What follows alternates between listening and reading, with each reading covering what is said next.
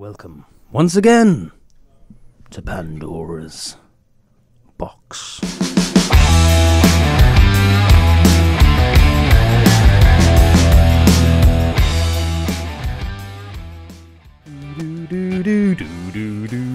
Like that little bass line there.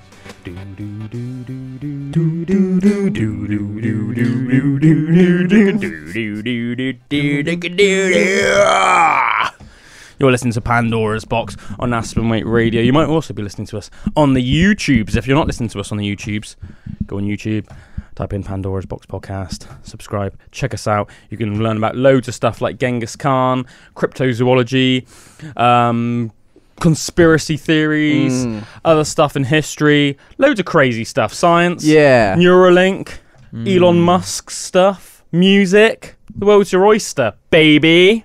Yeah. See us every single week, if you dare. If you dare. Yes, yes. I'm your host as always, Mr. Calum Waiter is my name in fact. Obadiah Pennywhistle. Over here we have Crochet. Crochet crop top. Mr. Drew Jameson Ben Armstrong. He is Capitano Longbottom in the Dark Dale. He's also sometimes the Wizard Schlieb in the Forest of Glebe. He is also tech extraordinaire and part-time manager of the station. We also have Mr. Nathaniel Warren. He is the host of the Rap Radar, which is on every Sunday night from 8 until 10 p.m. That's right. Hope everyone's having a good day wherever you are, whatever you're doing. Thanks for joining us again.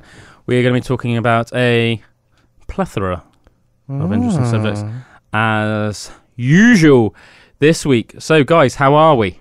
I'm good. You good? I'm good. I'm doing well. I'm excited. I've got stuff to talk about. Mate, me too. We're going to have a good one today. I feel it. I feel it. The vibes. Everyone's prepared. I can feel the vibes. Yeah, I feel like last week, I feel like I didn't bring much to the table. Just because I had pulled out Brock Lesnar. Yeah, you had some backup Brock Lesnar. Oh mate, I always have some backup Brock Lesnar facts. There's some other couple random obscure athletes as well that I could rant about for ages. I'll save them for another day. But yeah, it was just one of those times like last week. You know, like sometimes over the course of the week, I'll be like, oh yeah, I'll talk about this here or there, or I'll make a plan. And also sometimes it's not like that at all. We'll just like really organically get onto like I think some of the most interesting, really juicy topic. Yes. Like, I think some of the most interesting like discussions we've had have been like completely off the cuff. Come naturally. I really like the bits where you don't know something until a topic comes up, and then you remember something that you must have heard like 5 years ago. And apart from, I normally butcher that because like I kept my memory so bad, so I know I've heard something about it, but then I'm like, oh yeah, they said this and good, yeah. Ask you anything about like guitars or Bitcoin though. Yeah, you're the man. You're the man. Anybody wants to know anything about like pickups, pickup rings, guitars, pickup rings, mating calls? Turtle mating calls specifically. You did a fox one quite well. Fox impression. Did Drew do a fox one? Yeah. Was it? Screamed. I just screamed, and then we actually listened to it, and it actually sounded like that. It is basically like a weird demonic screech, isn't Pretty it? much, yeah. That's still turtle. I was just very excited, turtle. Anything of note, you guys? Oh, it was my birthday the other day. Oh yeah, Saturday. I'm 32 now. Yeah. We had a nice time on Saturday. Old man Johnny. Old man Johnny, they call me from now on. Yes. I am infinitely more powerful and wise than the last time I was on Pandora's Box now. Yes. Watched a bit of Highlander. That was epic. Haven't seen that in years. Time for us. Please, Heather, please. Oh, that was it. Yeah. Heather, please. She's like laughing at him because Ramirez is kicking his ass in a sword fight, and then he's like, Heather, please. I heard you tried that new pizza place. Oh yeah, man, new pizza place. That was good, wasn't it? I enjoyed that buffalo mozzarella. I had the meathead. The what? The meathead. The meathead. Oh, you meaty boy. Yes. So meathead. It's quite nice. Was it? I had a pepperoni. I couldn't believe it was only $8.99 for a big 12-inch pepperoni pizza. It's nice and cheap. I really want to try it because they do any pizza in a calzone, don't they? So I want to try that next time. Calzone. They followed me on Instagram. Huh? They followed me on Instagram. Did they? Yeah. Because you're big time, man. I am a local celebrity. Big time. Host of the Rap Radar on Aspen Yeah, Radio. exactly. I can't even leave my house without being stopped nowadays. Is that the one from Pandora's Box? Yeah, man. The one who sits There was something behind him. Is that the one from Pandora's Box / Jimmy O'Malley? Is that That is me. Bullwinkle? Is that actually Is that Bullwinkle? Is that actually the famous Bullwinkle? I went to the shop the other day and they wouldn't serve me because You didn't get your winkle out? It's because they didn't agree with my winter take a couple of weeks ago. Yeah. Well, mate, I don't blame them, to be honest. I wouldn't have served you either. Deary So, me. before I start going off on tangents about stuff, is there anything that either of you want to talk about this week? I do. Yeah? I do. I'm glad you've asked. I've got a couple of notes up. You're welcome. So I don't want to butcher my story. I went down a bit of a rabbit hole. Yeah. This week. Yeah. So originally I saw someone who was on TikTok, and he's 180 days into a experiment / challenge that he's doing where he crawls around on all fours. What? So he's not going to let himself walk? Well, he does walk, but I think he must walk. I think it must just be like a training thing he does every day for like an hour or something. But he's got to a point now where he can like jump on his arms. So when you say training, it's crazy. He's doing it for the purpose of getting really efficient at walking on all fours. I suppose he just thought it'd be funny to. I don't know why he started the challenge. But obviously, I saw like he was on his 180th day, and I was like, this guy's like running around on his arms. What, so like he's gotten to a point where he's not even used his legs. He's just like crawling around on his arms. That's cool. Crazy. Yeah. That's cool. That's a bit freaky, like but proper also gorilla. Yeah. That's proper cool, man. And then, while I was trying to find what the guy's TikTok name was, which I did find, I found another story on 60 Minutes Australia. Right. Yeah, basically there was this family that they found where they had 18 children. 12 of the children were healthy, and 6 of them just walk on all fours. And like they've always done it. I saw a documentary. I don't know if it's about the same family, right? But it was proper weird, and yet everyone just walked on all fours. And they're like, their asses like pointing, like real pointy up in the air, and they just kind of like lumbered around. So on feet, but they were feet fast. and hands, feet and hands, but just like really fast. And yeah, it was like a load of them in the family. I would almost so it might have been the same. As a normal bipedal man. You'd think that, to me, I think that like after a while it would like hurt your lower back a little bit. Do you know what I mean? You imagine being at that angle all the guess time? if you've like always done it, it must just... Yeah, no, they grew differently. Yeah, these people exactly. looked weird. They looked like all like crooked and stuff. You'd have to, and it was like, and I remember their arms would be like quite straight, and it'd be like, it'd be like that, like how these they people like walk on their palm, like really like big and calloused. These people like walk on their palm, not on like. So you'd think like if you were gonna like walk, you'd almost do a bit like that. You know what I mean? Yeah. But they literally just like press down on their palm. So proper like. But apparently their skin's like really hard. Yeah. Like, you would end up like the soles of your feet are obviously like the skin gets very thick, doesn't it? Especially by the time you're like fully grown. You know. So the guy who was doing the research on it was a professor called Professor Nick Humphrey. Oh yeah. And he was saying that one of the people could outsprint him by like crawling. Oh, one of the people could outsprint the right. Yeah, like, that's how quick he was. Right. Yeah. Just crawling around. I thought that was pretty crazy.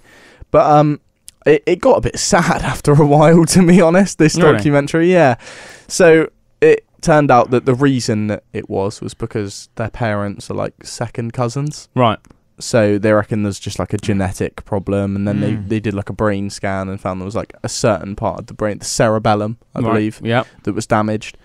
Still didn't really make sense because obviously people don't have their cerebellum and can still walk. Yeah, sure. So just little things like that. Their skeletons, like Drew said, are different, obviously, Deformed. just from evolution of being crawling around. It's no different in that regard than obviously those ancient Mayan skulls where they would like constrict them, and nowadays they look like weird alien skulls. Or you also have, there's in certain African cultures. Wait, you mean they're not aliens? But they might be aliens. I thought either that or that. But they used to like bind the baby skulls, bind the heads, and then as a result, have you not seen those skulls? No.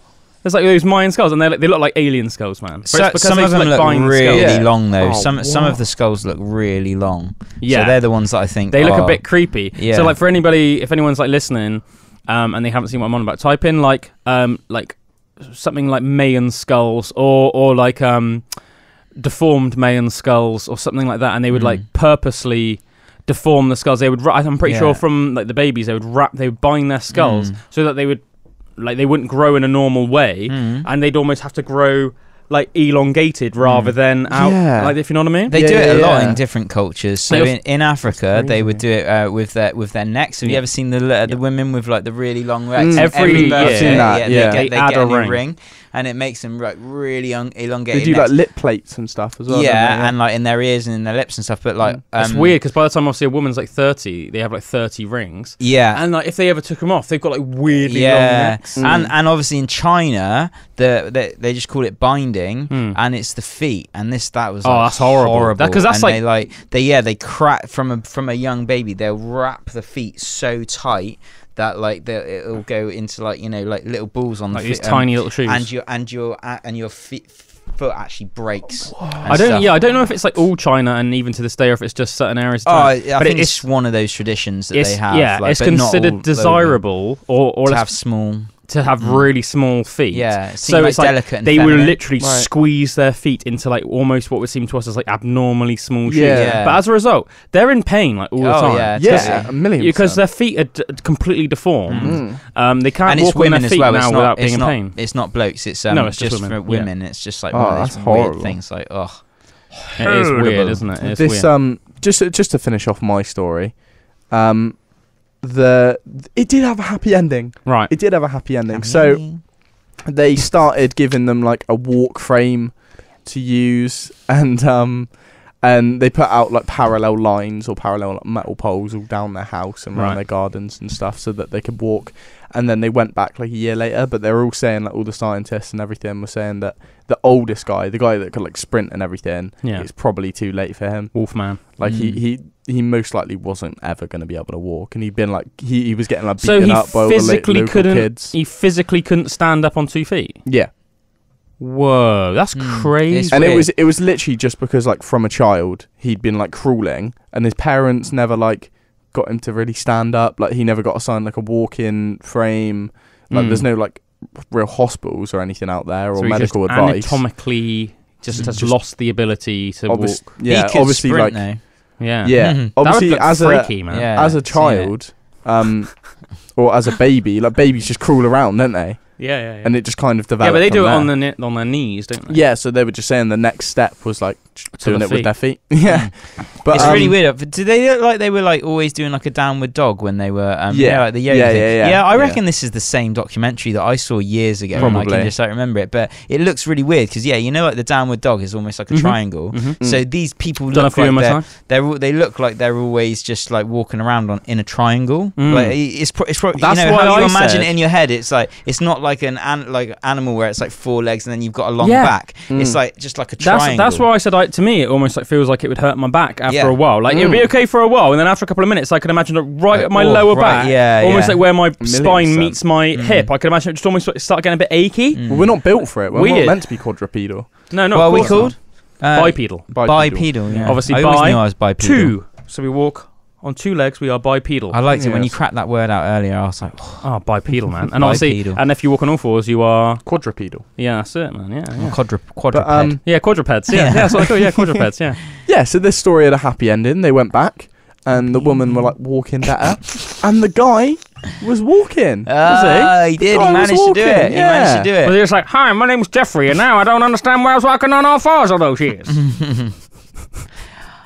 I always knew I wasn't a quadruped.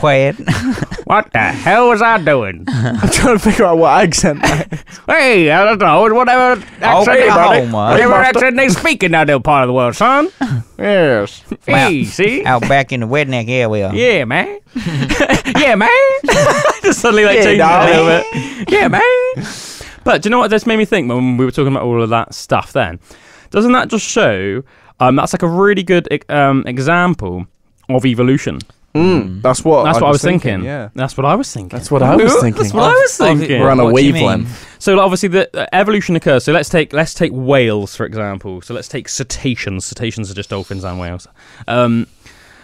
They started off a long time ago. They had a common ancestor. Well, they would have had an ancestor with us, obviously going back far enough. Obviously, all mammals have a common ancestor. But before they were fully aquatic, the animal that they evolved from looked quite similar to what is like a modern day hippo. So it had like a semi-aquatic lifestyle. So a hippo would have like what you would call a semi-aquatic lifestyle. Right. So it spends some time on land and sometimes in the sea or in water. So it makes sense. Obviously, a whale now is fully aquatic. They've completely lost the ability to survive on land. Obviously, and then lots of terrestrial animals are completely far the opposite way. They could not survive in water. Yeah, but they do need oxygen, as in like they can't take oxygen like fish. They still need to get up to the top and breathe air. Yeah, they breathe. They have to surface to breathe air, and they've become extremely efficient at holding breaths. And obviously, that's like even with humans. That's so crazy, isn't it? When you think about it, like before I knew that about whales and the dolphins, such, I thought they could just breathe underwater. Yeah, like, and it's weird because it's funny. It's almost at the same, like it's exactly the same with us. So like we can swim underwater as long as we can get back to the surface to breathe. Now it only makes sense. Now imagine if you were doing that. Imagine if humans just decided that we were going to live like that, and then 2 million years in the future, our descendants would obviously have become way more efficient than us. And we were talking a bit about like how we used to do this with our dads and stuff when we were younger on a couple of shows back about how literally I remember going on holiday with my old man and holding my breath as long as I could, and I think the first time I did it was something like 30 seconds. By the time I'd gone home, I'd added something like 15 seconds onto how long I could. So that was just a week. Yeah. Now imagine like 2 million years worth of doing that. For sure. But where was I going with my original point? Yeah, so if you take like whales, for example, so they started off as almost like a hippo-like creature, and then they spent more and more time in the water. So as the hundreds and then thousands and then millions of years went by, they became more and more and more adapted just for the water. So at first their limbs went from like hippo-like weird little like stubby legs to becoming more like still had digits but were like more I guess almost probably like imagine what like a crocodiles are like. Like they're not fins, but they are very good for sort of going through the water. And then with time they evolved even more to have flippers. But what's really interesting is if you looked at the skeleton of a whale, just like it looks like a hand. Just like us, they still have like what would look like essentially 4 fingers and a thumb. Yeah, I think that with birds as well. Have you ever looked at birds' wings? Like if you look at birds' wings, they're like their hands, their arms. The bird's wings are like their arms, so, and you can see the fingers like going out in the wing. Yeah, so it's just like webbed fingers. That's very simple. They would be quite different. It would be a little bit different than like the whales in terms of the fact that one of the things that's almost like crazy about whales, and you think about with any mammals, is how similar we are to all mammals in terms of the fact that you look at the skeleton of like a tiger, you look at the skeleton of like a bear or a dog or a whale or us, because we're all mammals, or like a mouse. You can see how intensely similar we are in terms of like our organs are roughly in the same place. You can see almost like the digits and stuff. Now, obviously, we are very similar to birds. If you go back far enough, obviously we are related to birds. You'd have to go back a long way. Birds evolved from reptiles, and obviously the reptiles they evolved from would have had digits. Like if you think of like a lizard, or if you think about a dinosaur, they would have in some way had like feet with like, bones obviously in the feet. They might have not had the same amount of digits as us or something like that, so it might have been a bit different in that regard. But they would have had like digits in their feet and digits in their hands. Whether it was like T-Rex with just 2, he evolved to have 2, but most dinosaurs had at least 3 or maybe 4 in some cases. But stuff like that is amazing. Yeah, obviously just getting back to my original point, all I was saying is like, so whales are a good example, or cetaceans, dolphins as well, of things that they've just adapted through something that they do regularly to become super specialist at something, to the point where nowadays, really, they rule the oceans. We've talked about on Pandora's box before about how like nothing messes with a killer whale. They're like the apex predator because they're like one-on-one. A killer whale is more, say, deadly than a great white anyway. They're about 10 feet longer on average, maybe more in some cases. It's not that uncommon for a killer whale to be 30 feet long, whereas it's extremely rare for a great white to be 20 feet long, for example. Then you add on the fact that they are ridiculously more intelligent, and they are also pack hunters. Yeah, like, I mean, it's like expecting like a 10-year-old to beat up 10 16-year-olds. Yeah, do you know what I mean? Yeah, like, even if you're a really savage, vicious 10-year-old who's really a hard little kid for your age, 10 really smart 16-year-olds come along and just want to kick your ass, they are going to kick your ass. Like, do you know what I mean? Like, but yeah, no, it's just made me think about how cool evolution is in terms of like, with those guys that just became so, like That guy on all fours, you said that could outrun a man on 2 feet. The interviewer that said he was like raced that, and like that is madness. Yeah. But that's just such a good, that's just almost like a good example of evolution, of adaptability in terms of like you just do something, you get good at it, and then if your offspring do that as well and carry on the trend, and then their offspring, before you know it, evolution is in swing. And I thought, like a million years down the line, if there were like a big enough community of people that were living like that, we'd have a whole new subspecies of humankind, and they'd all be these weird quadrupeds. Well, that's what I find interesting about. That's what I find interesting about this guy who's crawling around for this thing. Is his XP movement? What's that mean? XP? Just his like name. His name on TikTok, but he was showing off his forearms and everything, and they just look crazy. Well, like really muscular. Yeah. Really? Yeah, just from doing this challenge. Like, the fact to be able to jump around just on 2 hands and, like, walk around on 2 hands is crazy. And he's only been doing this for 180 days. Like you said, imagine doing this for, like, 1,000 years. Well, luckily, actually, I can almost, like, figure out why this would be through my knowledge of exercise. So your forearms basically have, like, 2 main functions. You have your forearm extensors. The forearm extensors, which are like the muscles on top of your forearm, and then you've got your forearm flexors, which are the muscles underneath your forearm, underneath it, sort of running along from your palm to your elbow. And your flexors are responsible for anything that involves this, and extensors are anything that involves an upward motion. So it would make sense if you were like this and imagine pushing up. Well, then you're like tensing your forearm flexor quite intensively, and if that's with your whole body weight, or at least a large portion of it, because obviously your feet are going to be taking some of the strain, but I mean that's a lot to be doing that like your whole entire life. Think it's almost like, you ever seen like weightlifters or bodybuilders with like a barbell curl, sort of like almost doing like wrist curls? They're obviously, the idea of that is that you're trying to like develop your flexors, or you could do it the other way to develop your extensor. Like, it's not surprising why they'd have, because you're pushing off like that constantly. Yeah, for sure. It's almost like you're just constantly doing like a forearm workout. And it's question. Like, oh, sorry, man. Go ahead. I was going to say, yeah, like it's crazy. You think about on an evolution scale and those things over time. But just like what we can do in our everyday life, like in a shorter period of time, that have like these massive difference, like this guy with his forearms and everything, and just that, like that adaptability that we have, it's just like crazy, isn't it? Like, yeah, divers who can hold their breath for longer and everything. It's like you do anything for over an extended period of time enough, then your body will just adapt to it. Weightlifting's a really good, easy example of that, just because it's so visual. Do you know what I mean? Like, a lot of adaptations are hard to notice until sort of like you'd see somebody doing a specific task.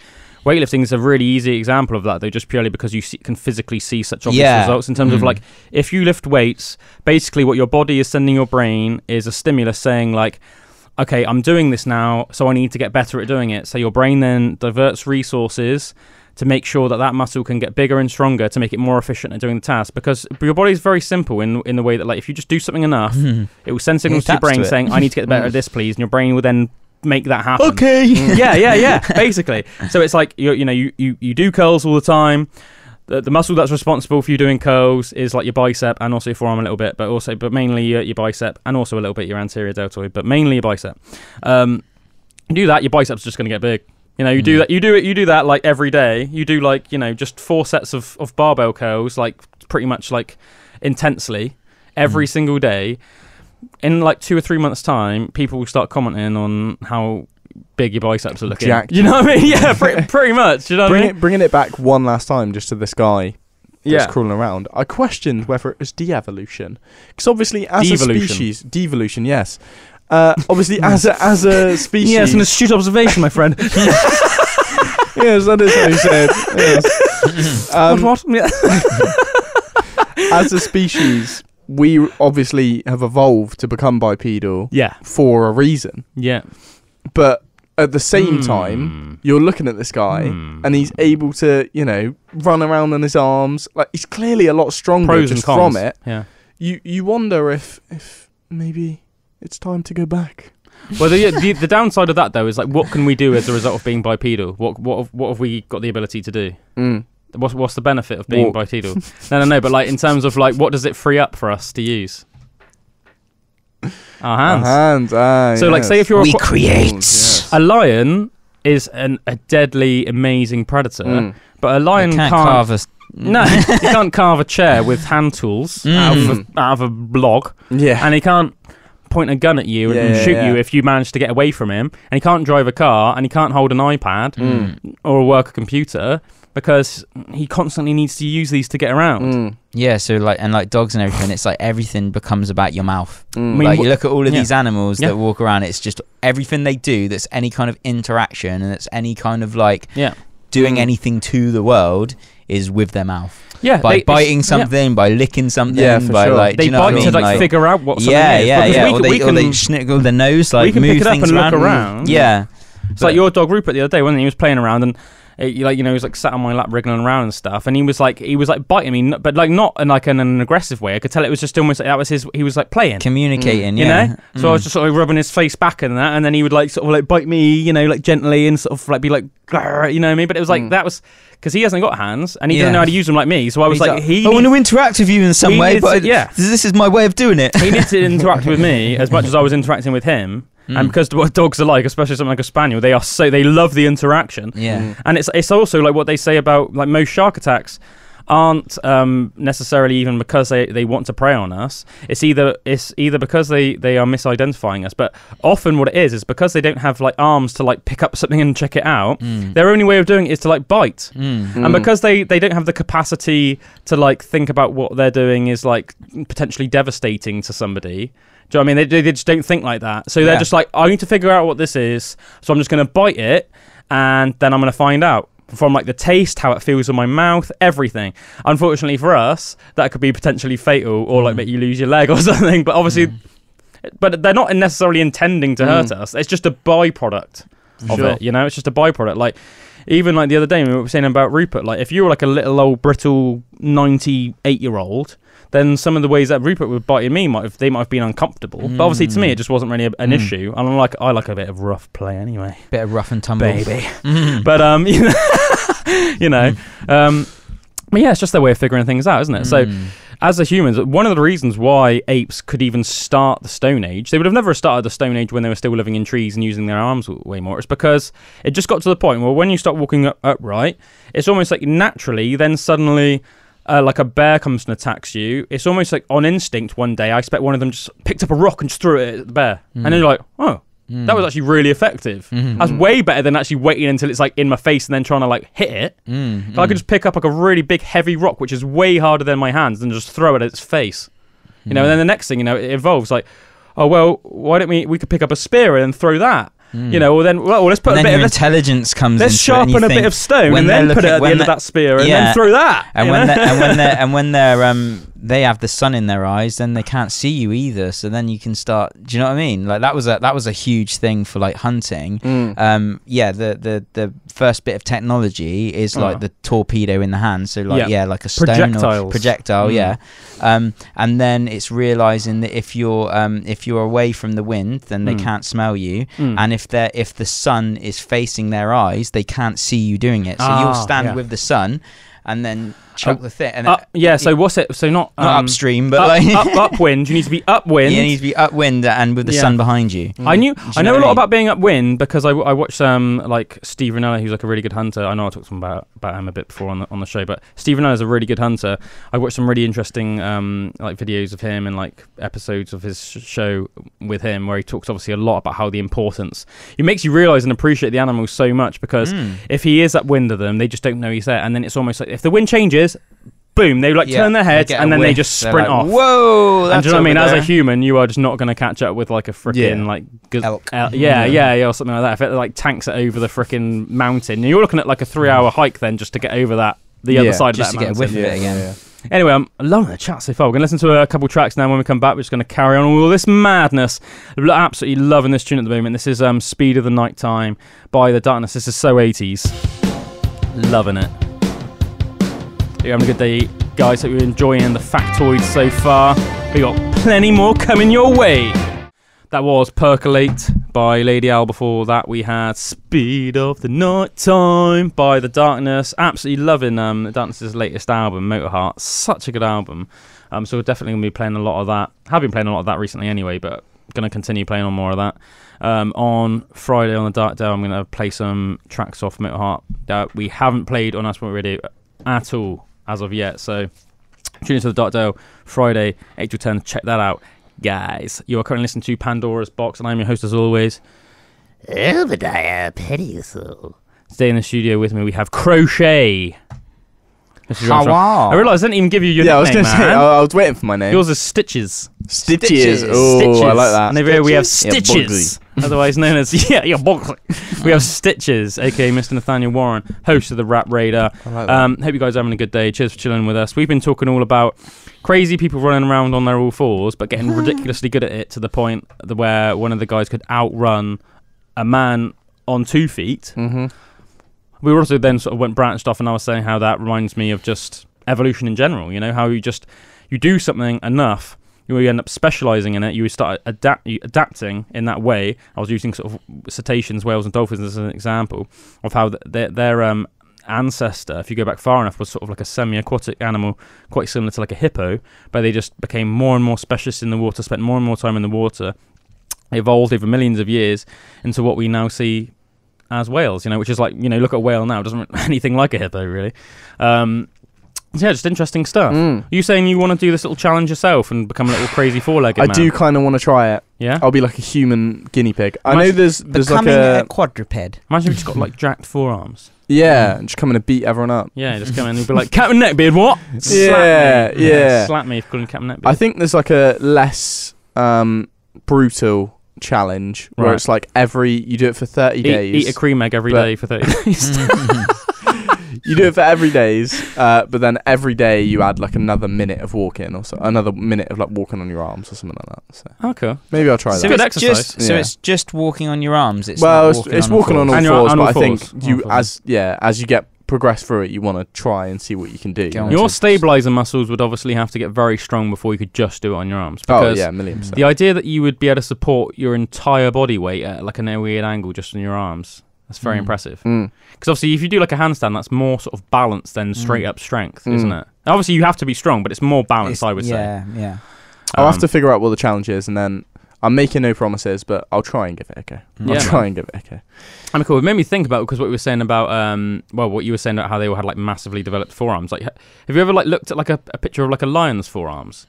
You know what I was obviously saying about like what the roles of your forearm muscles are. Your extensor, which is what brings your hand up, and then your flexor, which brings your hand down. Like, obviously, the way I was explaining it, and then it made me think about it afterwards, like put two and two together. Like, obviously, lions have to do exactly the same thing. They're like pushing off, and they're like massive and heavy beasts. I think lions can weigh up to like 300 kilos, I want to say off the top of my head, maybe a bit lower. But that's ridiculously heavy, isn't it? Yes. It's like 3 times heavier than me. That's a big old mammal. But yeah, if you like check out some pictures of lions just like chilling out and resting, and it's almost like weird in a way because it makes you realize like how similar, like they look almost like human forearms, but just ridiculously jacked human forearms. They're like proper muscular arms, lions. You know, it's like really cool. But yeah, I was doing some research. You know, one of my sort of like passions has always sort of been like sort of.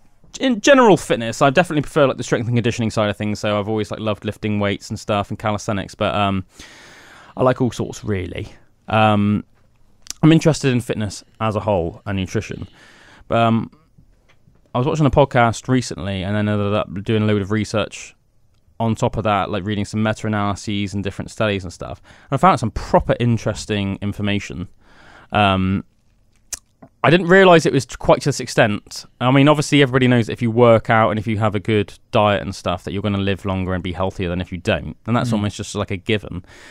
But I didn't realise actually... And now it's almost like I'm almost like more passionate about the benefits of exercise than ever. So let me just like sort of like start off by like saying, so like most people know that obviously if you like smoke... that's like a really, really obviously like bad for your health. So you can increase all-cause mortality.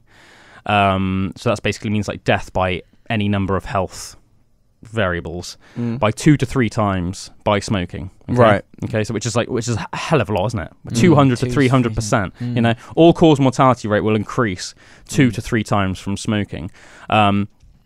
Being diabetic is also in about the same bracket. So if you end up unfortunate enough to become diabetic, you're about your all-cause mortality rate will raise about 2 or 3 times. All-cause mortality rates, rise about 2 or 3 times for diabetic people. What I didn't know was quite as extreme as this was that if you are in the top 2.5% of fitness in the human population, if you were in the top 2.5% of fit people, or people in general, from the whole spectrum, your all-cause mortality goes down 5 times. 5 times. So I just think that's like an amazing figure. You could smoke regularly, and as long as you were working out optimally, your all-cause mortality would still be 2.5% better than somebody that didn't work out at all or smoke. I think that's a great statistic, don't you think? And apparently as well, even just like what is considered like a decent level of fitness, like average fitness, you could still improve your all-cause mortality rate by about 3 times. That's a hell of a lot, isn't it? So like, heart disease, anything like stroke, cancer, anything like that, you can reduce it 3 times just by being considered what is averagely fit. And apparently what that falls under is if you did a cardiovascular workout 3 times a week for 30 minutes and then just did some strength work on top of that would be that you would fall under that. And then you would be essentially 3 times healthier and have 3 times the potential to not get anything like a serious life condition that would end up causing you to die, essentially. I need to do more than just walking my dog every day. Yeah. But another thing that made me think of as well is that like it sounds like daunting when you think like, oh, okay, well, to be like 5 times healthier, I'd have to be in the top 2.5% of people in terms of fitness. That ain't happening. That does seem like quite daunting, but then when you think about it, all that means is for every 100 people, which isn't actually that much really, all you need to do is be like one of the 2 or 3 fittest out of that 100 people. Which actually, when you think of it like that, all of a sudden, isn't actually that daunting. I don't think it is, because obviously I think the most exercise I've done in a month is like driving to work.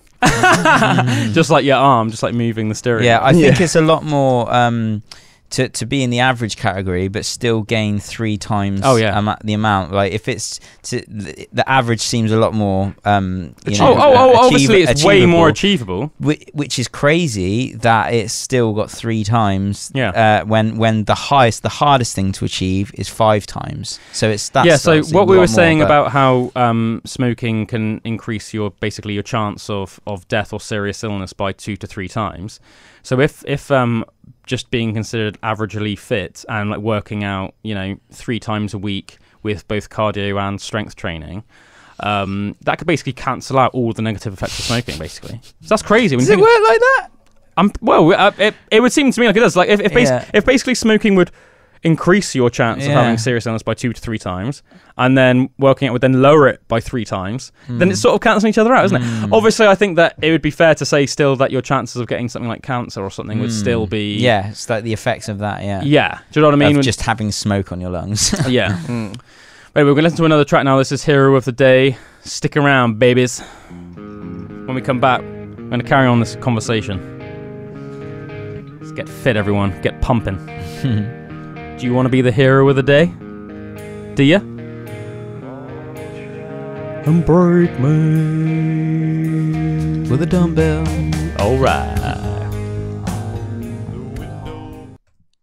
That was Leg of Time by Bill Bailey. Before that we had Scars by Black Label Society. A nice little song, that.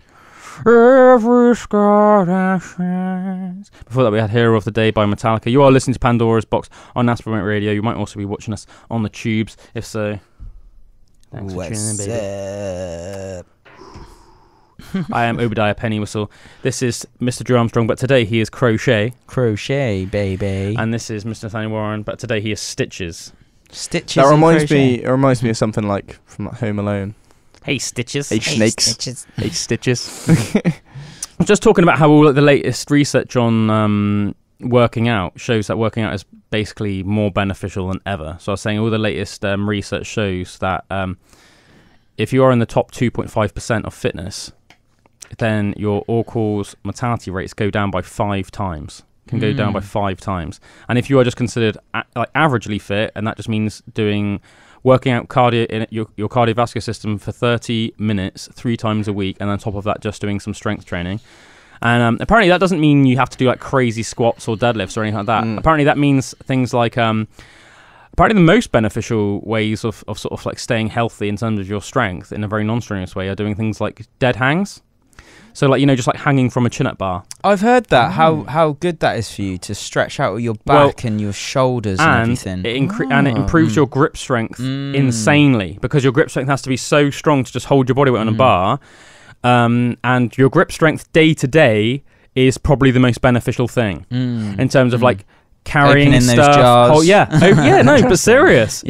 Opening, like, think if you were like a little old lady widower. Well, widow if you're a woman, innit? And like, you're like, you've got rheumatoid arthritis. Your husband Frank unfortunately passed away 10 years ago, and you've got like an extra tight jar of pickles you're trying to open. Then you say you've got some children, but they live in Woking and you live in Norwich. Just hang from a bar. Then it's you're just hang from that bar. You're just going to give up. You're just going to give up, aren't you? But if you start doing some dead hangs, Ethel will be in as many pickles as she damn likes. Yeah, I heard Joe Rogan talking about it and saying like he had like problems with his back or something, but like started doing all of these hangs and it just improved all of like neck and back problems and stuff. Well, one of the reasons why I think that probably is because have you guys heard like the term like slipping a disc, for example? That's actually like a bit of a misnomer. You don't really slip a disc. Your discs actually are like little sponges, right? And they contain fluid. And what happens oftentimes with like people that lift lots and lots of weights, like heavy weights, do lots of heavy deadlifts and squats and stuff, and other sort of strenuous exercises, is imagine, as I said, using that sort of like sponge analogy, it's almost like, whereas normally it's like filled up with fluid, because it's like squeezed, the fluid comes out of it, and as a result, it can cause like the actual bones of your spine to touch, sometimes to grind, rub, and it can also cause issue with your nerves, because obviously your spine is your nervous system. Oh, it's making me back feel funny. That's why if say you broke your lower back, unfortunately people can end up paralyzed from the waist down, because it's not the spine itself, it's the nerves, it's your nervous system. So you can get like shooting pains and all sorts of weird stuff if you it's called dehydrating. So if you can end up with dehydrated discs. The good thing about that is over time, it's I say easy. It's not one of those things that's going to heal overnight. It will take about 6 months to a year, but your discs can actually fill up with fluid again. All you need to be is not stupid enough to just carry on doing what you was causing it in the first place, because obviously you are just going to cause continued deterioration to the point where you will cause serious damage, to the point where you might not be able to ever recover from it. But if you start having these issues, and you go get yourself checked out, maybe have an MRI or something, it's very easy for a radiographer to see what the condition of your discs are and stuff like that. And then they'll tell you, if you've got dehydrated discs, then you can just rehabilitate it with very gentle exercises, like, as you were saying, dead hangs and things like that will actually encourage them getting better rather than making them worse, like heavy squats and deadlifts. And give yourself a little bit of time and you'll be the same as you were before again, I found it really interesting. I didn't know it before about like fusion of bones that happens in males at like the lower part of your back, like the base of your back. Like apparently it's very common in males, and the bones will actually fuse together. What, in your lower spine? In your lower spine, in the lower part of your back, yeah. There was this guy who was talking about it, crazy. And he was talking about the benefits of like yin yoga, but like because yin yoga is basically like where you would do these kind of it's not anything where you have movement, it's where you apply pressure, but where you apply pressure to your joints, like being pushed together. And normally in any exercise, if there's movement that's involved with that, they're like, stay away from that because you'll cause damage. But over prolonged periods, if you just hold it in that position where that pressure, which you'd never want to do in exercise, it can have like massive benefits to your circulatory system and everything. And he was saying that there's so you do all these spine ones where you kind of go on your front and then like really stretch out your spine. He says that's so good for the lower part of your back because in men they can fuse together the actual bones. I didn't know that about fusing. I know that obviously as you grow up, so like a baby has like twice as many bones as like an adult. Whoa, I didn't know that. Yeah, I can't remember the exact number. Would you be able to look it up for me, please, young Bullwinkle / Stitches? Yeah, so basically, when you're born as a baby, you have loads of little bones, right? And then as you develop into an adult, a lot of your bones fuse together, so that by the time you're fully grown, you have about half as many bones as you do when you were born as a baby. Babies have loads of tiny bones. Adults have not so many big bones, essentially. I always find it crazy on the babies as well. At the top of the head, you've got that area that's open, and it's really like weird, an like a little weird dip. And like because the bone hasn't fused together on the top of the head. And one of the best ways to tell if your baby is dehydrated, because also you never want your child to be dehydrated, is if your child is slightly dehydrated, you can see the dip. Whoa! Yeah. Oh my god! So you see the whole dip. You don't ever want to be able to see the dip because obviously nice if there's enough fluid, you won't be able to tell it. You'll be able to feel it. But you won't be able to see it. But that's why you have to be careful. Say like if your baby gets like a sickness bug and it has like diarrhea and it can't keep like water down, you have to be really really careful. If it gets too much of a dip, then it's a real big warning sign. And then it's when you need to start thinking about rehydration sachets or in serious cases, they need to go in the hospital and have an IV. Just to get that fluid in their system. So a baby's body has about 300 bones at birth, and like you say, these eventually fuse / grow together to form the 206 bones that adults have. Whoa, so you lose. So they got 100 more than us, pretty much. Crazy, just under 100. Yeah. So I knew that, but I didn't know what you were saying. I do think though, like, things like yoga are so worthwhile doing. I just think, because essentially what you're doing is you're taking your body through every single possible range of motion in a controlled and gentle way. And that's only going to... A lot of the issues that we have, whether it's in terms of like... we were talking about earlier about almost like physical deformities with like the Chinese ladies' feet and with African ladies' necks and Mayan skulls. It can, one of the reasons we have of like mild deformity in the West is like, say people that live like sit in desk jobs all day long, they can end up with like curved spine. So you end up with that weird. I think this is part of the fusion thing. It's because of desks and stuff. You should almost like naturally. The best, healthiest way is almost to think like big chest. So it's almost like your shoulders should be quite back naturally. Your shoulder blades should be back, and your chest should be up. What you have of people that work at desks a lot, and I know a couple of people that literally look like this, and they'll openly admit it. Hunchback. Sort of like a minor hunchback, I guess. Yeah, but they've developed this posture, and now this is their normal posture. Whereas a normal posture as a human being should be like this. Nice and straight. Your shoulder blades should be retracted, and your chest should be pronounced, not like this. Should be like that. Yeah, stick that chest out. Be proud. Yeah, stick your boobies out to the world, guys. Stick your boobies out to the world. But I do want to quickly just like say, because I know I said earlier on about if you've got some damage to your discs, not to do like heavy deadlifts and squats for a while. I do just want to quickly say though, that doesn't mean that I don't think that if you're a healthy person you shouldn't do deadlifts and squats. I'm talking about it's people that push deadlifts and squats to the very extreme that will end up with issues like this. And even then, usually if you are smart and you figure out the symptoms early and you can go get it diagnosed, you can realize it and then you can take a step back, use your noggin, listen to what the doctor says, and you can recover. For the average person, doing squats and deadlifts will do you far more good than bad. Not only will it promote good posture for you, but it'll increase your overall body strength like phenomenally. And as with what we were saying about these studies that I've been reading recently, one of the reasons why you can reduce all-cause mortality rates and become a healthier, fitter person in general is just by being stronger. We might take it for granted now, us three, because you're 18, I'm 32, you're 31, and we're all like relatively healthy. None of us are obese, anything like that. But even things like getting up off a chair. If you're like a little old man who hasn't done any physical activity for 60 years, just getting up off a chair can be difficult. If you've got really strong legs and back, it's going to be easier. And strong arms to push yourself up. Walking up a steep set of stairs, you need leg strength to do that. Totally. So doing things like squats on a regular basis, even if they're just body weight squats, will make you a lot stronger. And as I said, it's good for your posture as well, because apart from anything else, it's keeping you limber in that whole range of motion from being stood up in a normal stood up posture all the way to squatting all the way down, ass to grass as they call it. And it keeps your body comfortable being in that range of motion. I do like some strength and conditioning on the side, as well as like all of the like this stuff we do on Pandora's box and everything else. And like the number one issue I see with people when I get them to start squatting isn't how much they can squat, because that isn't even an issue. That's not even really like a big problem. What someone can squat initially when they first come and train with me isn't like relevant. It's not relevant to me, really. It does, because that's the thing that's easy to improve on.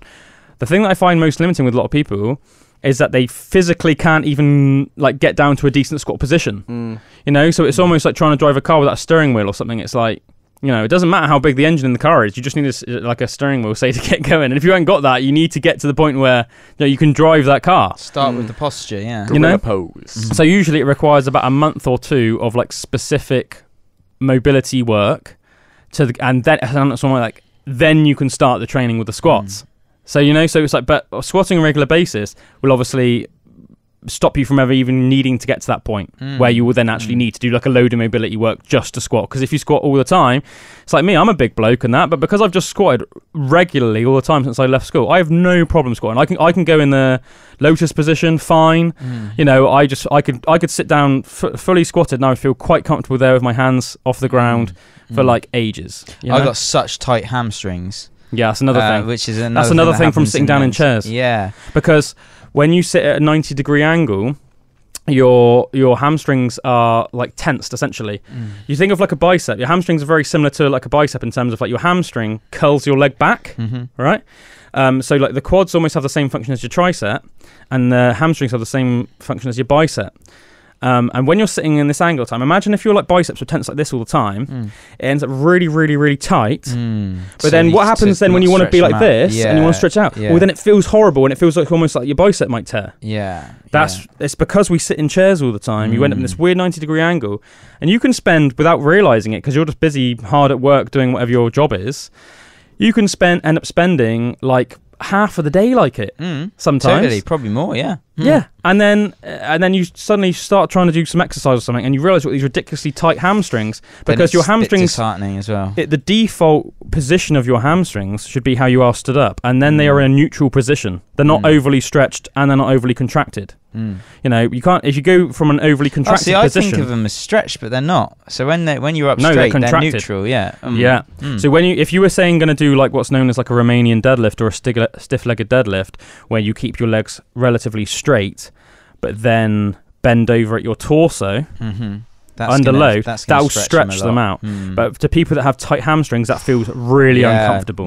Really uncomfortable. And you'd probably want to work on your mobility before you started doing anything like that with any serious load. Any serious resistance. Because I see it with like yoga, even just like standing up straight, but keeping my legs straight and then bending my body over to like touch my toes. I cannot do that at all. I've got to bend my knees like something chronic just to be able to put my hands to the floor. And it's funny because if you looked at both of us, most like 90% of people would probably think, he's more limber. That skinnier one's more limber. You'd find it easy and I wouldn't. But it's because you can probably bend over and keep your legs straight, can't you? And more. I can put my knuckles on the floor, stood up with my legs completely straight, and it's just because I do stuff on a regular basis that keeps my hamstrings loose. You know, and I think what you always say as well, like it was a misconception with me with training and stuff, like where I go to the gym and I do back and then I do arms, and then I do legs a different day and stuff. Like actual doing things and doing movements that target your whole body or as many muscles as possible is way better for you than just targeting like specific muscles like constantly. 100%. What you see with most people, especially young lads, is what they go in and they do what's known as sort of like bro splits in the gym.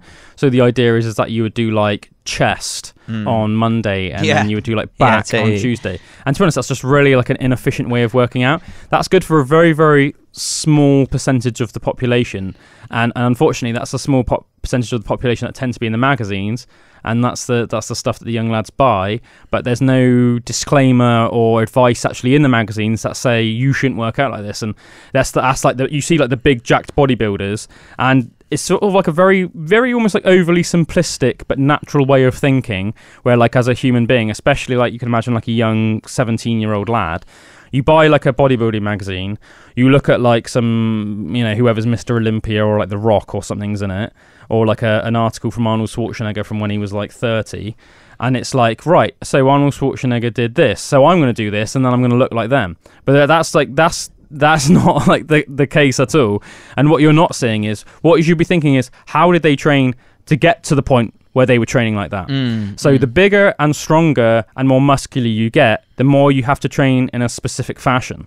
So if your chest is massive, if you have a freaking 50-inch chest, then your chest is so massive, you need to give it a hell of a lot of work to work it out the same way that a 17-year-old lad with like a flat chest would have to work his chest for the same amount of stimulus, if that makes sense. Yeah. So for the majority of the population, what would be far more beneficial than doing like chest day, back day, leg day, arm day, would be doing like 3 or 4 full body workouts a week spread out where you did everything. Did everything, and you can decide whether you do it in straight sets or whether you do it in giant sets. Giant sets is say like taking 4 exercises and almost doing it like a circuit, or you can do it like super sets. So you could pair like a chest and a back exercise, and then do like a leg and like a shoulder exercise or something. So, you know, for example, the best way to work out is say you did like Monday, Wednesday, Friday. You could do like some sort of chest exercise, whether it was push-ups, parallel bar dips, bench press of some kind. Do like 4 sets of that. Do 4 sets of some sort of back movement. As I said, up to you where it's pull-ups, dumbbell rows, barbell rows, whatever, lat pull downs. Do like 4 or 5 sets of like, you know, squats. I always say squats because that's just like the best lower body exercise. Squats, and then 3 or 4 of like some shoulder exercise, lateral raises or overhead barbell or dumbbell press. Some stuff on top of that if you want to, just like some curls or some tricep work, and then something usually that'll get like your heart rate going. So then, like, you know, some kettlebell swings. Do like 100 kettlebell swings or something like that at the end. Just full for body workout, baby. Just for general fitness, but still developing that strength. But getting some good cardiovascular work in as well, some good conditioning, and also something like a kettlebell swing really works on what's called your hip hinge. Just keeps your whole hips healthy, and almost like what I would call in like a tongue-in-cheek fashion, like your humping motions. Do you know what I mean? If you think about like you want your humping motion strong. You don't want to have a feeble hump. You want to have a powerful hump. Yeah. You know, you don't want to be known for your feeble humping. You know. So obviously, when you do like a kettlebell swing, you put the weight in between your leg and then you swing it, and then you're contracting your like hips. You're pushing them through, and almost like in like a joke way, and like almost like a humping motion.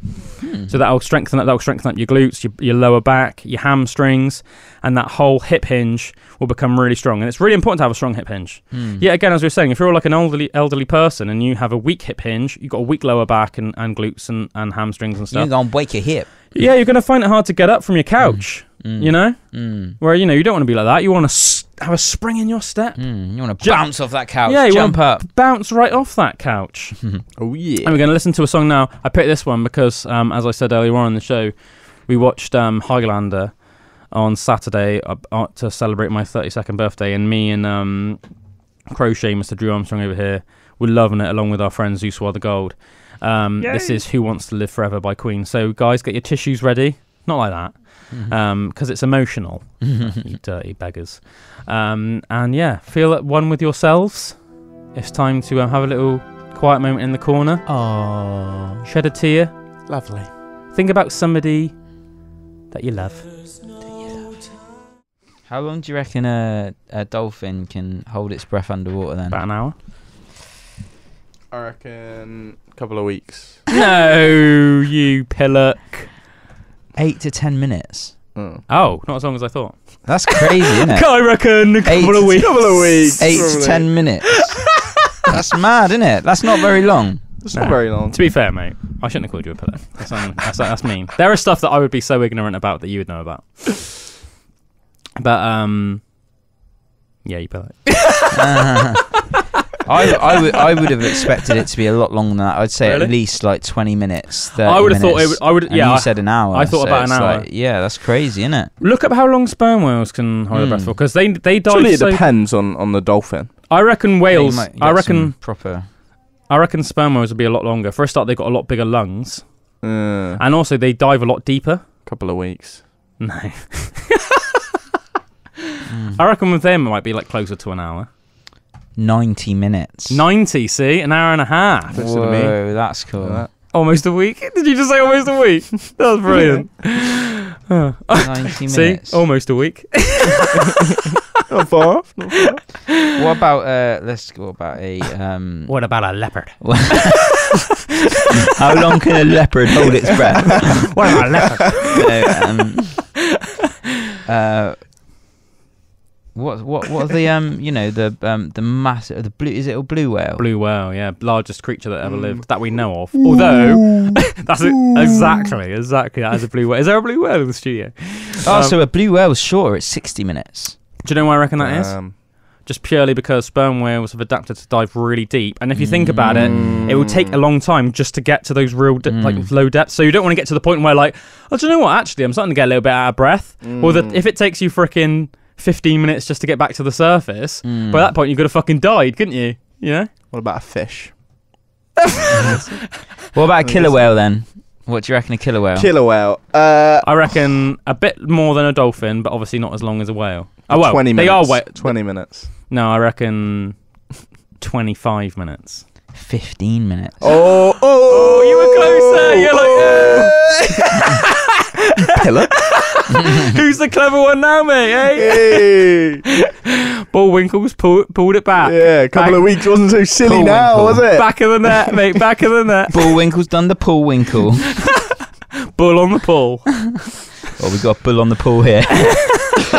We got a fucking bull on the pool right here, mate. It's fucking 4 down. Overtime. He's pulled it back. Oh man. I can't think of any other whales now, so that's the end of that game. Yeah, any others would almost be like just overly trivial. Yeah. Do you know what I mean? That's one too many questions. A minke whale. I want to know how long a minke whale can hold its work. Didn't for some reason that just reminded me. Do you remember once my old man went on a weird tirade about like a minke whale had mated with like some other type of whale? And what even was that about?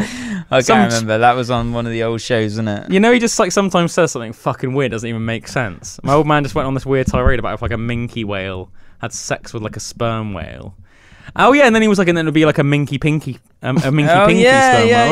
We were just like, what the fuck are you on about? What is a minky pat? What is a minky pinky sperm? There's a type of whale just called a minke whale, like minke, and then there's obviously a sperm whale. And I think for some reason my old man just went on some weird tangent about it. Literally didn't make any sense, mate. Didn't make any sense. Let's get it on. Sorry, man. What would you say is your favourite time of day? Night time. Like a minute. A minute? What? I have to go to like an hour. 11 minutes. Like an to hour. 10. Like what is your favourite point in the day? Oh, that's too hard, man. Mm-hmm. That's too hard. It's too hard. I like dinner time. That's what she said. I like a 10 o'clock. What, in the evening? Oh, 10 in the morning. Like starts of the day, you know, you've got a whole day ahead of you. The day is dawning. Exciting. My name is Nathaniel. Morning's here. Morning is here. Darkness is clear. Is lovely. You know that? Have you seen that on Friends? I like that episode. Where there's a black dude and he's just in the in the apartment opposite, and he just wakes up every morning. Morning's here, morning is here. Oh yeah. And Joey loves him, doesn't he? Yeah, Joey but loves like Rachel hates it, and she swaps rooms with Joey for some reason. Yeah. She wakes up, she's like, oh my god. And Joey's like, what? The morning guy? I love that guy. Yeah. Morning's here. Morning is here. Sunshine is near. Yeah. Darkness is clear. Morning's here. Who does want to live forever? Would you guys want to live forever? No. I want to live forever. Nah. Forever. Well, I think we do, but not in our bodies. Yeah, like Yoda, like Master Yoda. Spirits will live on. Like Obi-Wan Kenobi or Yoda, that sort of way. If you strike me down, I'll become more powerful than you could possibly imagine.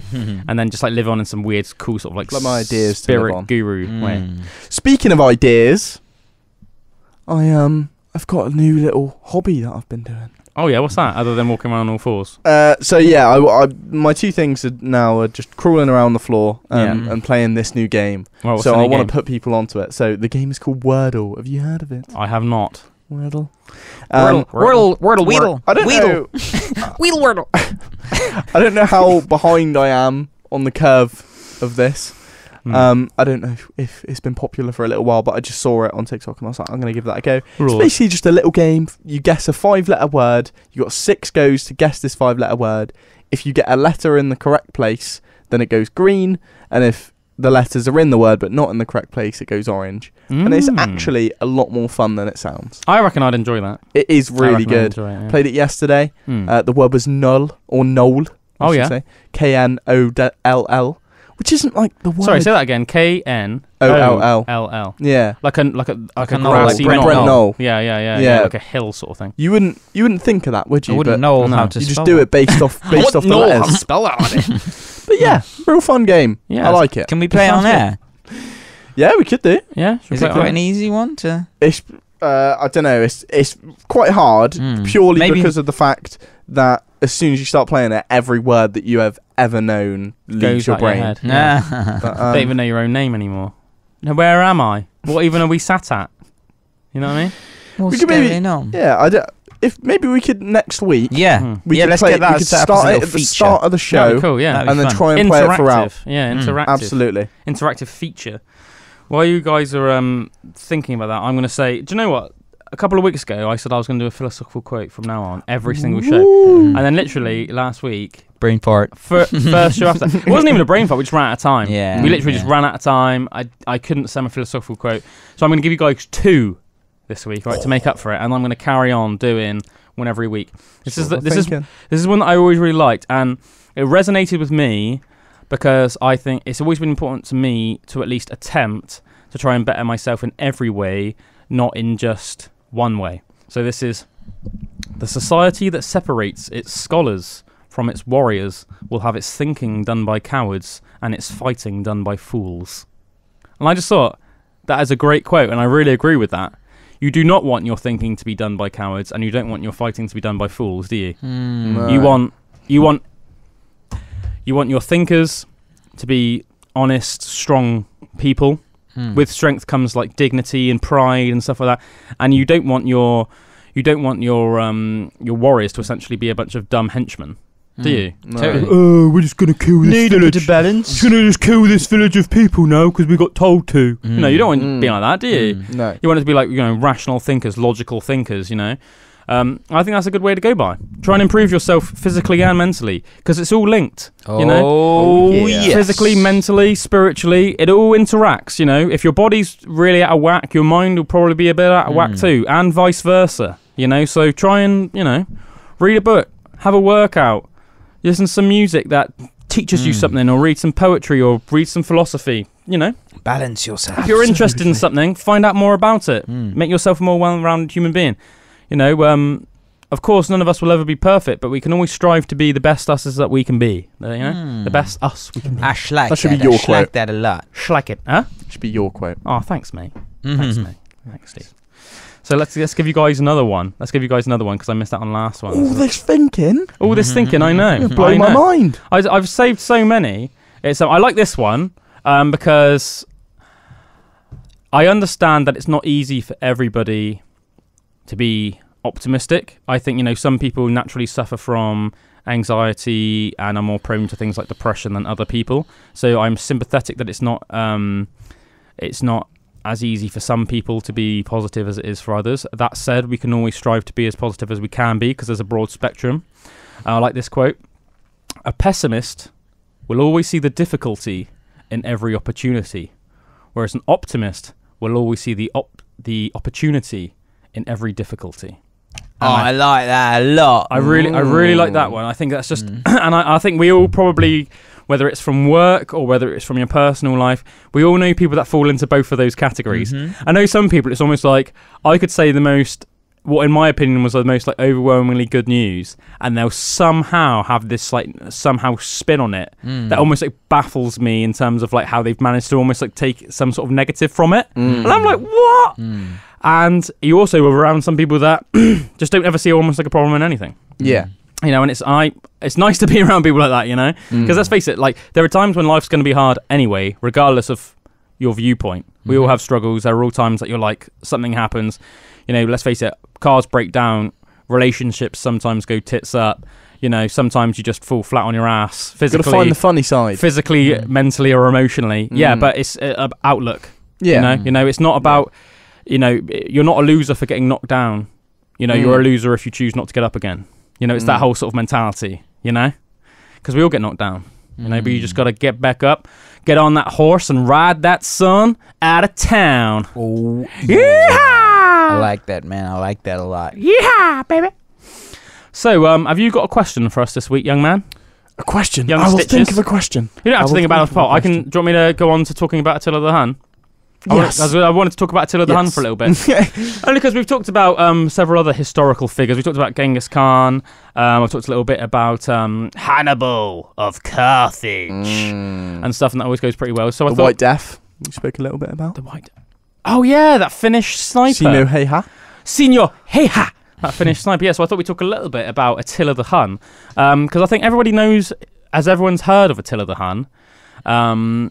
But not many people know much about him. No, I don't know. Anything. No. So he was born in 406 AD. So quite a fair bit before Genghis Khan, about 600 years before Genghis Khan, and he was born in sort of like mid-Asia.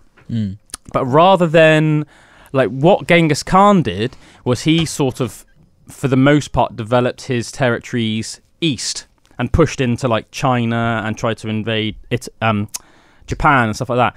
Attila the Hun did the opposite. He sort of pushed his empire west and ended up going as far as he conquered and had parts of his empire in like Italy, Spain, Greece. So he went from like Central Asia and then conquered parts.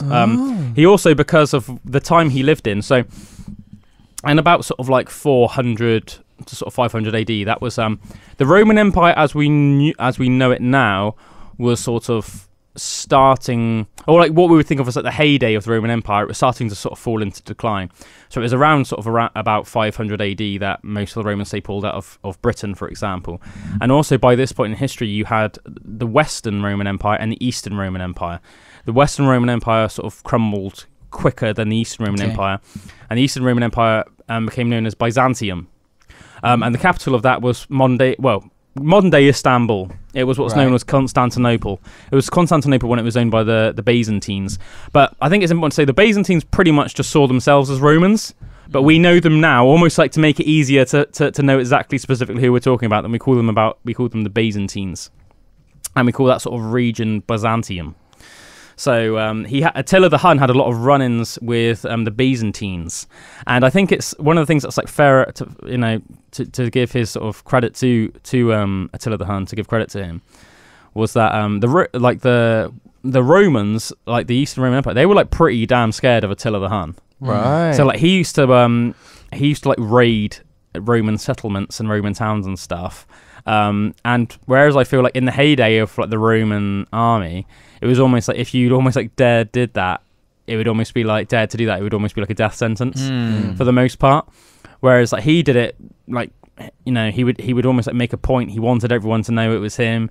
He did it. There wasn't really any repercussions for it because they were more scared of him than he was of them. Wow, that's crazy. Yeah, the Romans were like that. So he was the ruler of the Huns, as in Attila the Huns. A bit funny in modern life, when you because think when you think of like UK Hun, for example, which is a show on Aspen Waite Radio, which is a Hun of a different kind. So nowadays you think Attila the Hun, we think of him. He's like, you know, he was a ruler of this tribe called the Huns, which were these like warrior barbarians. Why Huns nowadays are like, hey Hun. Yeah, why did Germans get the nickname of Huns? Because of the Austro-Hungarian Empire, and they are called Huns. But I do think the name Hungary comes from the Huns. Really? I'm not actually 100% sure, but I think that is the case. 100% sure. I'm not 100% sure, but I reckon. I think that most likely, and as I said, this is me just almost putting two and two together, so I might be wrong.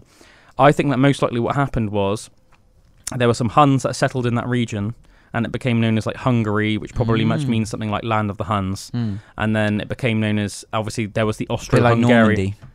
Yes, it was like Northman's land. It was known as sort of like, you know, the land, you know, that's where the Northmen lived, and then it just became known as Normandy in France. And a astute observation there, my friend. That makes the most sense. Usually the option that makes the most sense is the right one. Usually, you just need to sort of figure out the code, if that makes sense. It says here that Hungary just comes from Latin. Right, but what's the name? But where? But what does it mean? What does it mean? The Latin name itself derives from the ethnonyms Hungary, Ungary, and Ugri for the steppe people. The steppe people, that conquered the land today known as Hungary in the 9th and 10th centuries. 9th and 10th centuries. Okay, so maybe it didn't. Maybe I don't know. People. They still could have been the Huns. I'm not sure. They would have come from the steppes. I think. I think Attila the Hun. You know, the Hun people did come from the steppes. Whether it's like the same people, I'm not. I don't. To be honest, I just don't know enough to say yay or nay. So we'll have to come back to that another time. Attila the Hun always reminded me. This sounds so dumb. Always reminded me of Jabba the Hutt. Why? Because of the name, Attila the Hun. Jabba the Hutt. Oh, Jabba the Hutt, Attila the Hun. Yeah, I can see that. Almost like a ruler. I was like wondering what you were getting at. I was like, what was there like some characteristic about him? What, like he was like he apparently he looked like a massive slug or something like that. He had a really nice sail barge. He sometimes would sacrifice people to the great pit of Sarlacc or whatever. You know, that's why. But yeah, so Attila, he was born in 406 AD. He used to often make raids on Byzantium. He even got to the point in the end where the Eastern Roman Empire would pay him gold just to not raid them anymore. That's how scared they were of him. Whoa. And one thing there are some real parallels between Attila and Genghis Khan. So, for example, they were both horse lords. So, in both Mongolian culture and in Hunnish culture, horses were like sacred and beings. Coming from the steppe, I guess that is the case, you know. Yeah. And all of their warfare was conducted on horseback. So they were like masters of cavalry and horseback warfare with both sword and bow. In that respect, obviously, yet again, just the same as the Mongols. And it was almost like symbolic and almost like sacred to them that they would have all of their negotiations and stuff on horseback. And I think what was almost like a real turning point in almost like the power shift between the Eastern Roman Empire, the Byzantines, and the Huns was that when the Byzantines wanted to negotiate with Attila, and Attila said like, okay, we'll get together and we'll negotiate. Basically, because Attila knew that they were scared enough of him that they would probably just give him loads of gold and stuff, save him the effort of raiding. When he did, it was Byzantine tradition, Roman tradition, that you would obviously like get off your horse and you would either stand face to face or you would go and sit at a table, much like we would today, to negotiate. But in their culture, it was like sacred to remain on horseback. And Attila was like, I'm not going to get off my horse. You're going to get back on your horse, and that's how we're going to negotiate. And they conceded. And that was almost considered almost like a symbolic victory for Attila in terms of like a turning, because it's like they were playing by his rules, and it's not very often that like the Roman Empire, even like a slightly faded Roman Empire, would play by anybody else's rules. Sure. Especially because you've got to bear in mind that still at this point in history, Rome might have been in decline a bit, but Constantinople was still like was at the time by far the most impressive city on the planet. Constantinople was like an insane hub, and because of its positioning on the map, it was like almost like a great gateway to everywhere. It was sort of it was on the coast, so it was great for trade. Ships could come in from all over the world. It was just, and it had like the most impressive buildings. It was just an amazing place. It was a great sort of place. It linked up lots of other places. It was almost like halfway between Europe and Asia, almost like on the sort of the border of both. So it was a great strategic region. Hub. Yeah, it was a great hub. You could get stuff coming in from Asia. You could get stuff coming in from Europe. A really interesting place. Do you know how many people Attila the Hun killed? A lot. I don't know exactly. I've got an answer here. I don't know exactly. Obviously, from Economic Times, so who knows if it's right. Yeah. But it says an estimated 3 million civilians were massacred. Whoa, that is a lot of people. One interesting thing about him as well that a lot of people don't know was that he was actually brought up as like co-ruler. So in Hunnish culture, it was often the way, and it seems weird to us because usually it's just the eldest will rule. But in Hunnish culture, if say you had two sons, they would both co-rule. Oh wow! So he co-ruled with his brother that was called Blida. So there was Blida the Hun and Attila the Hun. But most historians agree, and I think the proof is in the pudding itself, that like Attila did most of the work, right? And Bleeder was almost more like of a symbolic ruler. So Attila was the one that everyone was afraid of, and I think Bleeder died. If I'm right in thinking this, I think Bleeder died before Attila, and one of the reasons we know that he probably didn't do a lot was because like nothing changed. Whereas when Attila died, everything changed. Bleeder's reign lasted for 11 years until its death, while it has been speculated by the Jordanes that Attila murdered him on a hunting trip. It is unknown exactly how he died. Yeah, he died in a bit of like a strange way as well. Nobody knows exactly how he died. So he conquered like loads of the West. As I said, he had like dominion over parts of modern day Spain, which is like, right west coast Europe, all the way from him originally starting off in mid Asia, which is a mad feat, isn't it? As I said, it went as far as like Italy and Greece as well. But after just like conquering and ruling and doing all loads of mad stuff, messing up all the Romans' plans, the Byzantine plans, getting ridiculously rich and just conquering pretty much anywhere he particularly wanted to conquer, he ended up marrying like a young, beautiful woman, and he got ridiculously drunk on his wedding night? Yeah, on his wedding night. And it's thought that he had a brain aneurysm and died.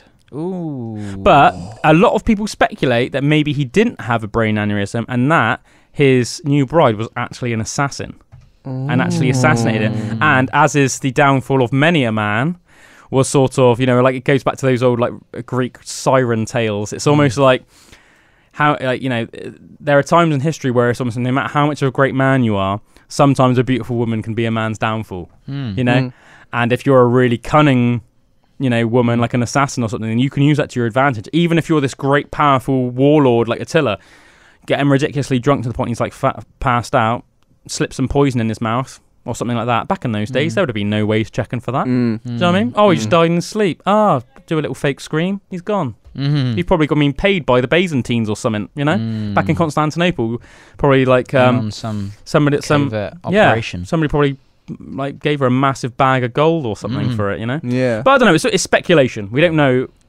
either way. Yes. Either way. I said Attila the Hun, really impressive man. I said he was a horse lord. Came from mid Asia.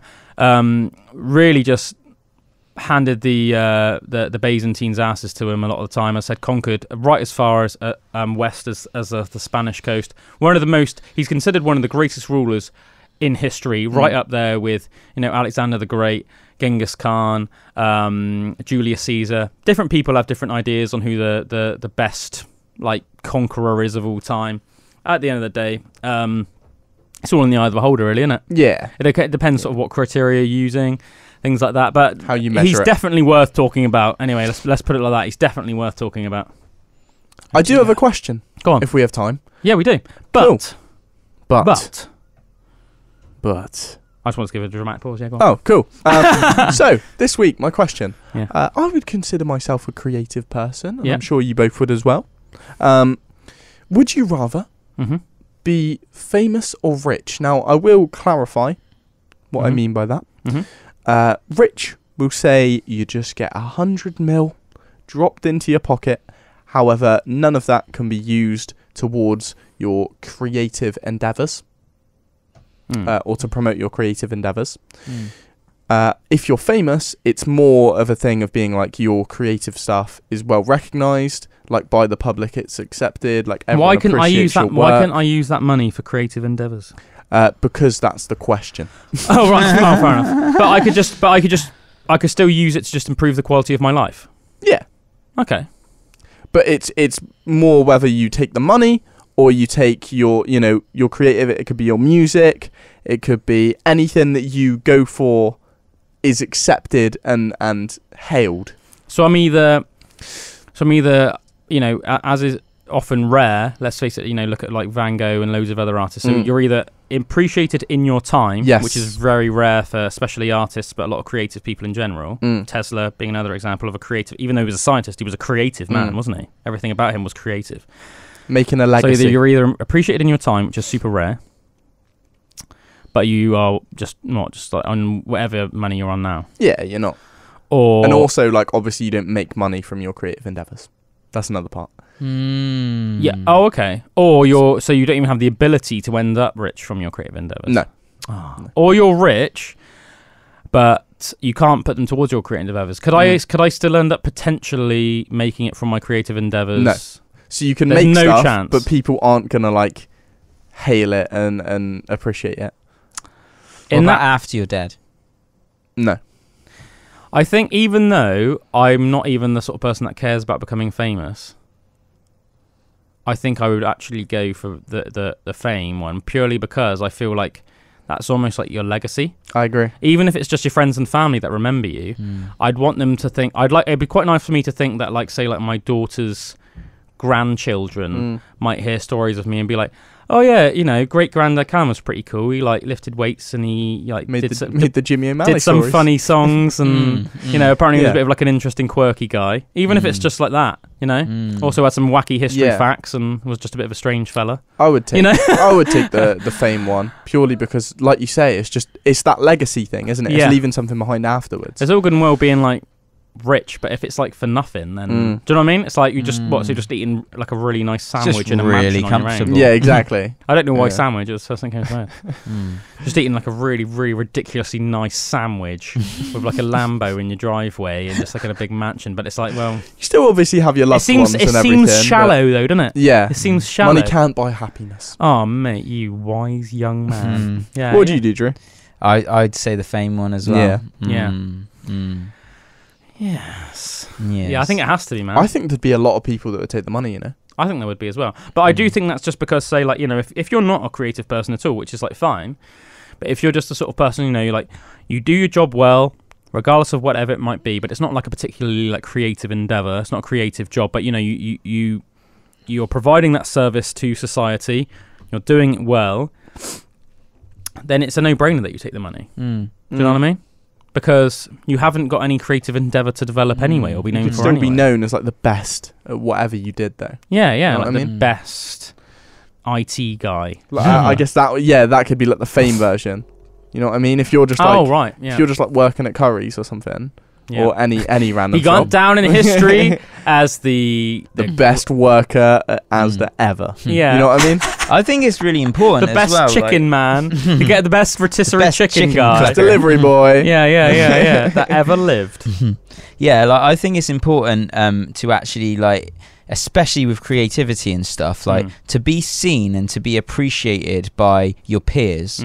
Like that's an overwhelmingly good feeling. Oh yeah. You know, like that's something that's just so to think that you could be like seen and accepted by like society and by people that are like really into that are creative people as well. That's like a massively cool thing to happen, you know. I had a big sorry. No, you go first, man. I had a big thing recently where I was thinking, would money make me happy?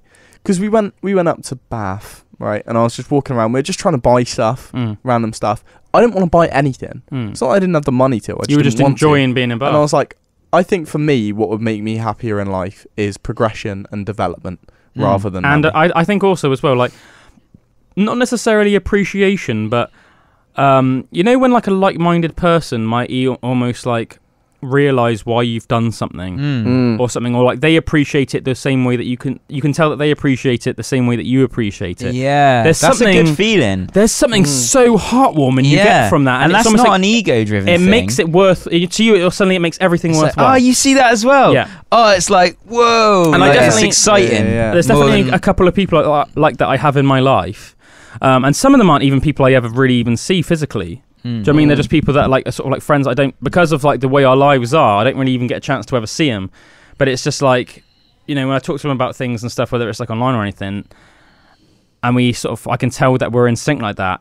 I just think it's amazing. It's I love it. Yeah, I love it. I said it almost just like, it brightens up your day. It makes everything in life feel worthwhile, and it just gives you this weird sense of fulfillment and everything, you know? And it's like a really, really lovely feeling. So lovely feeling. Something quite human about that, isn't it? Yeah. Obviously, I think, you know, it's tempting for, I mean, let's face it, you know, money is a big deal. Let's face it, you know. So I think you can see why it'd be tempting for a hell of a lot of people to take the money, you know. And I had to have a little think about it for a second, but I think, you know, for the sake of sort of like integrity and everything like that, and for what's really the bigger picture in life, and important, the bigger picture in life, I think you would have to go for the other one. For sure. It seems almost like shallow because it's the way you put it was almost like fame. Do you know what I mean? It makes you think of like walking down like a red carpet, like look at me. Yeah. Do you know what I mean? Because that obviously makes you instantly think a bit like, you know, it's a bit like a vain, douchey endeavor. You know, like a bunch of people in Hollywood like preaching to the rest of the world about like, you know, climate crisis, and meanwhile they're like going on private jets around the world every day, like you know what I mean, stuff like that. You know, gives you that sort of image, but. That's why I had to preface it's more before. Like it's almost more just like appreciation for who you are as a human being, for sure, and the potential for that appreciation to be taken as far as you can possibly get it. I think that's that one. that one. I think that's a nice place to finish the show anyway. Nice, yeah, wholesome. Yeah. Well, that's that. I've been Obadiah Pennywhistle. He's been Crochet. I have been Crocheted. You've been Stitches. I've been Stitches. Thanks for tuning in. Join us again next week on Pandora's Box as we talk about another round of interesting facts and topics and subjects. A plethora, you could say, of topics. Check out Darkdale Friday night, 8 until 10, if you like your rock and your metal and your grunge, etc., your prog. Check out Forest of Glebe on Sunday from 6 till 8 if you like your folk music and your acoustic stuff and your fantastical music. And check out Rap Radar if you want to check out some rap and hip-hop with Nathaniel from 8 until 10 on Sunday evening. And remember to check out of your hotel. And check out of your hotel. Make sure you don't forget to check out your hotel. And Drew going to be on all of those shows anyway, pretty much. So, you know, you'll see him everywhere. Cheers, guys. Have a good week. Cheers. We love you all. This is Quiet by Smashing Pumpkins. Bye-bye. Have a lovely evening.